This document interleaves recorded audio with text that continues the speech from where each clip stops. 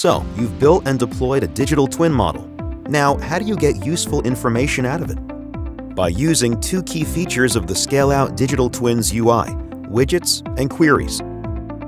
Widgets are real-time charts that display aggregated data from digital twin instances. You can customize them by choosing a chart type, aggregation operator, and group by property. You can also add conditions to filter the data. Queries let you select instances of a digital twin model and display the results in a table or on a map. As with widgets, you can filter by properties that match certain conditions. You can also create continuous queries that update every few seconds, so you always have the latest results. Let's look at an example. Say we want to monitor a power grid with thousands of power stations that are vulnerable to outages and attacks. With queries and widgets, we can easily track the status of all the power stations and spot emerging trends. Our model code takes incoming telemetry and derives an alert level for each power station instance, which tells us if it is normal, experiencing an incident, or offline. Widgets can give us useful insights about the status of the power grid. For example, say we want to know how many power stations are currently experiencing an incident by region. To create this widget, go to the dashboard page and add a new widget.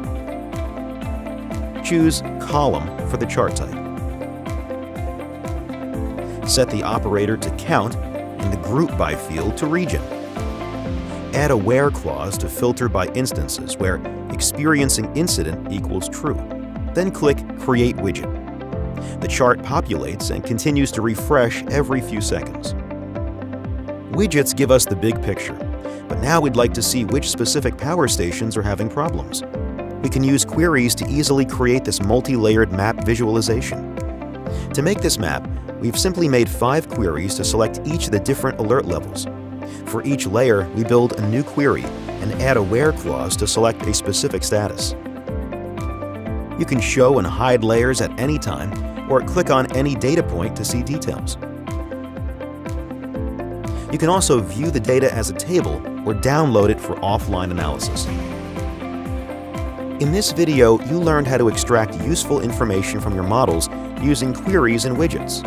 For more developer resources, downloads, and helpful guides, visit ScaleOutDigitalTwins.com.